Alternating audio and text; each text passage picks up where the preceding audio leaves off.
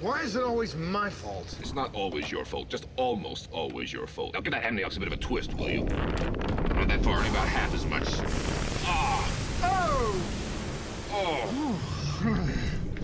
Well, pilot said that this blockage was a byproduct of Moya's pregnancy. It was probably caused by you firing that chemical-burning Earth pod in the transport. No, you don't have to worry about that. That was the last of my fuel. Totally dependent on your technology now. It's not my technology, it's Leviathan technology. Fargo, I don't give a rat's ass what you want to call it. It's your end of the universe, it's your technology. Sure as hell ain't mine.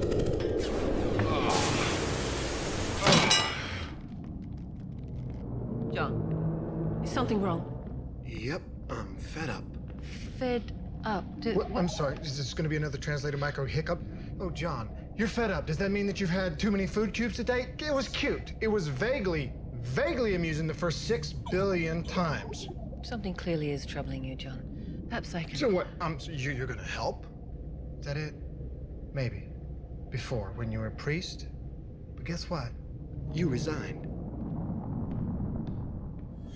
Crichton, I don't understand what you're talking about. I'm going for a drive. I'm hitting the strip. I'm going cruising. What's going on?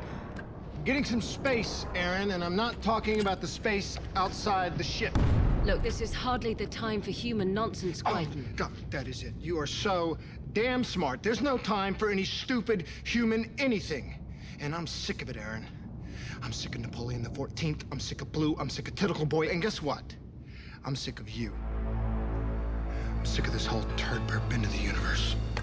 Crichton! I need you down here. This backwash is building up too fast.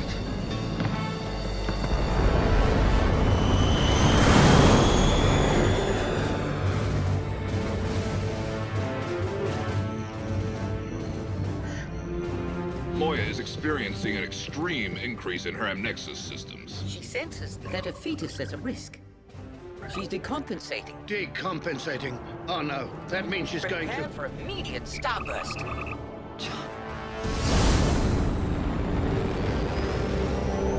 What's he doing? We must warn him. Pilot, get him back on board. No time.